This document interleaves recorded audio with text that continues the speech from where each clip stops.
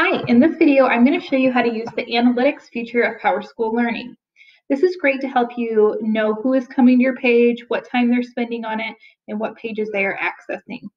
You can find the analytics by going to whatever class you are teaching and selecting the Manage Class tab in the right corner. When you select Manage Class, there's going to be a button that says View Analytics. When you choose View Analytics, you're going to click that tab and a new window is going to open.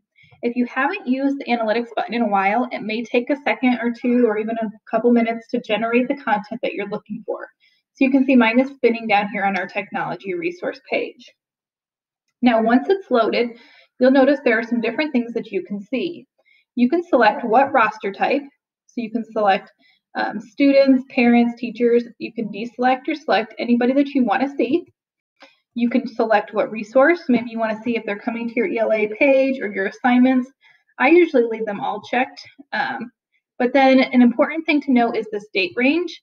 So if you want to limit when they're seeing it, right now it's just going for a defaults to 30 days, but you can also select the last 7 days, which will probably be more helpful to you in this situation than using the year or 180. So if I just select the last 7 days and click apply, it's going to change my data to show that.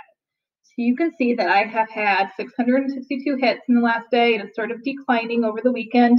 But then I can even go down and scroll and see what users have used this. I can click on the recent activity tab to see what the recent activity is in the last 14 days. So you can kind of play around with who has used it and the data points here. You can print if you needed or download a PDF. But these are just really good information for you to have about who is using and accessing your page and what resources they are using. So I can see over here how many times my welcome page has had hits, my PowerSchool Learning resource page. So that is the analytics page of PowerSchool Learning. Hope that was helpful.